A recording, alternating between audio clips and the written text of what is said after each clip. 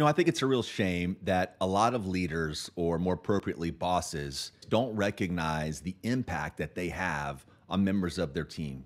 They don't recognize that they have a leadership legacy. Those two words are not used together very often, but you have a leadership legacy. Whether it's a good one or a bad one or anywhere in between, that's entirely up to you. But I think if we were to focus on that leadership legacy and the impact that we have on those around us, or the opportunity to have a profound impact on those around us, we might view things a little bit differently and be a little more purposeful in how we treat those around us. I'm often overheard saying, lead as if a documentary film crew were following you. And I think you could also say, live as if a documentary film crew were following you.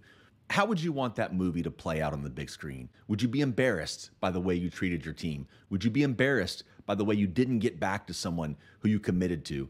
Or would you be proud about how you've motivated and inspired your team and empowered them to deliver fantastic results that they may not have even thought they could have delivered themselves? So the more purposeful we are about our actions and reactions to those around us, how we lead, motivate, and inspire, there's no way the outcomes won't be better, and there's no way we won't have stronger bonds inside of our team, which is a much better experience when you're working with people that you know and trust, and they likewise know and trust you as well.